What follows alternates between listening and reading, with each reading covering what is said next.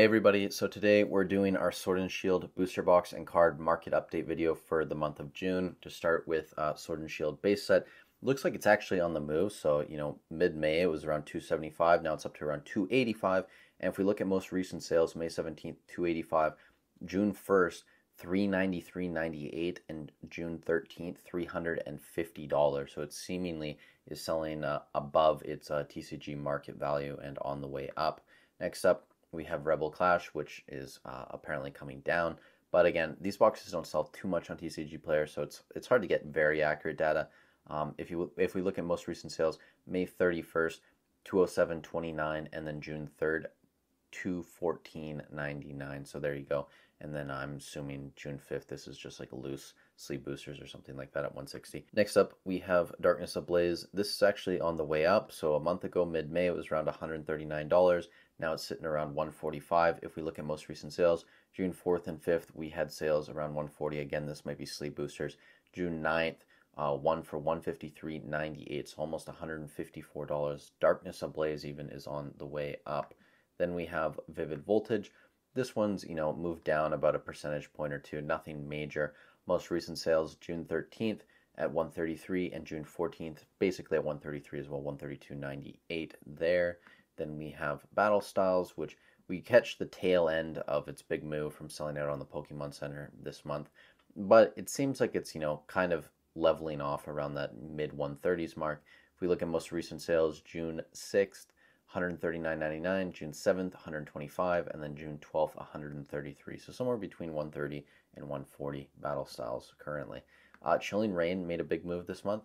Started mid-May around $214. Now it's up to around $230. Most recent sales, June 11th, $228.98 and $227.93. It does seem like it's flattening out here, but who knows? We'll take a look again in another month and see what's going on there.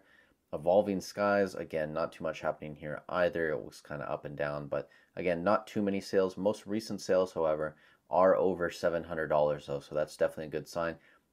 June 14th, which is today, two sales of two quantity at 704.45, so people might be buying up Evolving Skies again. Fusion Strike, this one's kind of going up and down a little bit too. Started the month around 237, now it's sitting around 236, so really not too much going on there. June 14th, most recent sale, which was today, 238.50. So, between 235, 240. I kind of expected a lot of these boxes to go sideways, so none of this is too surprising. Brilliant Stars, this one, obviously, we caught the peak of its run up, the end of it in this month up to around $195. It's come back down to around $190. If we look at most recent sales, a lot from yesterday, all at around $183.20. Including a 5 quantity yesterday at 183.21. That's pretty interesting. If we move on to Astral Radiance now, this one hasn't done too much over the month either, but if we look at most recent sales, June 7th, 184.98, 184.50 the next day, and then June 12th, 184.99. So about $185 box consistently at this point is Astral Radiance. Lost Origin has taken a downturn. This probably comes off the back of, some distros getting some small restocks. It was up to around $225, $230. We're down to around $205 at this point. We look at most recent sales. A couple from yesterday, June 13th, $204.97, and then today at $204.98. So $205 box there. Silver Tempest is still climbing. This is, again, the only set left in stock on the Pokemon Center right here. You can buy 4 quantity in the US and Canada. Started the month around 157. We're up to around 167 now. Most recent sales, June 11th, 166.99, and June 13th at $164. Before we go any further, guys, I just wanted to jump in here and say 65.3% of you aren't subscribed to the channel. I did say if we get to 5K before the end of the year, I am going to crack a Silver Tempest booster box and give away the hit. So if you want to be part of that, just make sure to subscribe to the channel. If we get there, it'll be really exciting to do that. So yeah, if we get there, we'll do it. If not, tough luck, I guess, for you guys, and I'll keep the packs. But yeah, moving into the cards now. Snorlax VMAX, the Rainbow from Sword and Shield base set. This one obviously had its uptick at, the start of this month, or, towards the end of May rather, but the start of this 30-day period.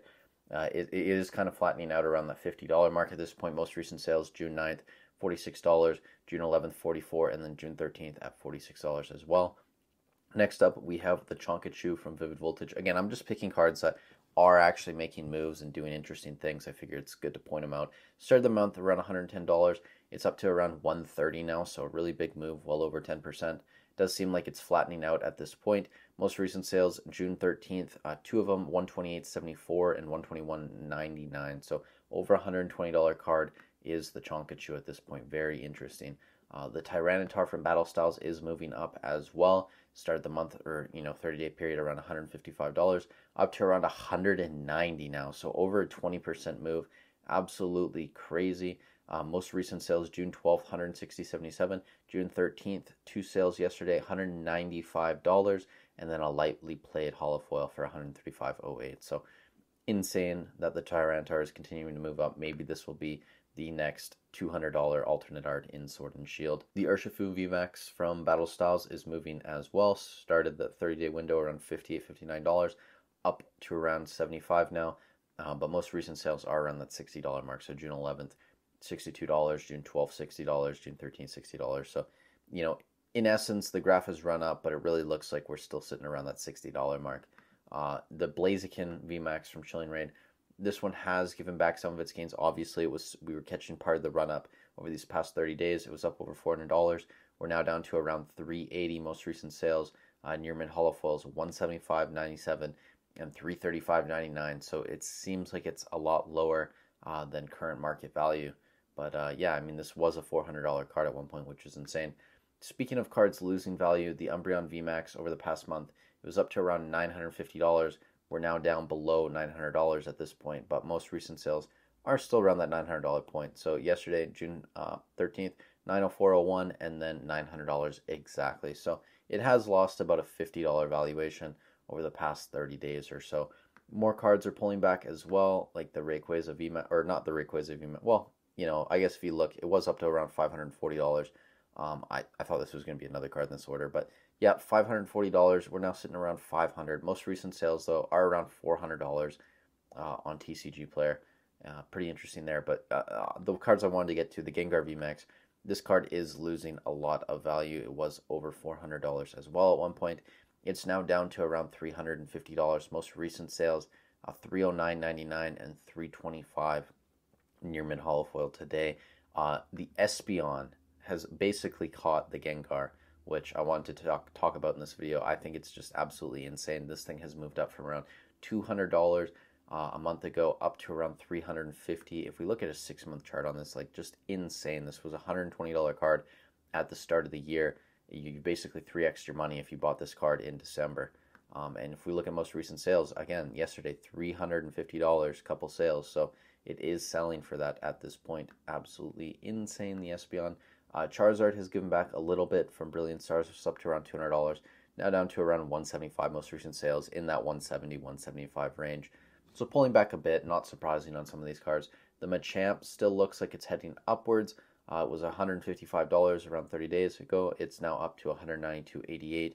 So this and the Tyranitar are basically fighting to get into that $200 category at this point. Most recent sales, June 11th, couple sales, $176.71, $190.95, and then yesterday at $182.02.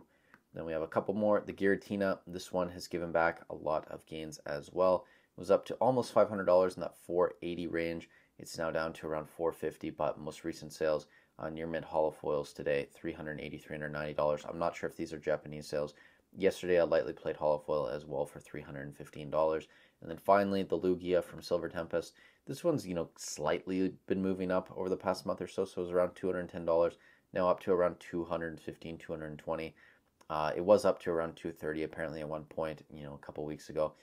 Most recent sales from yesterday, 3 of them, near mid holofoils, all of them, $204.75, $203.30, and $218.60. So somewhere between that, $205 and $220 range this Lugia is sitting.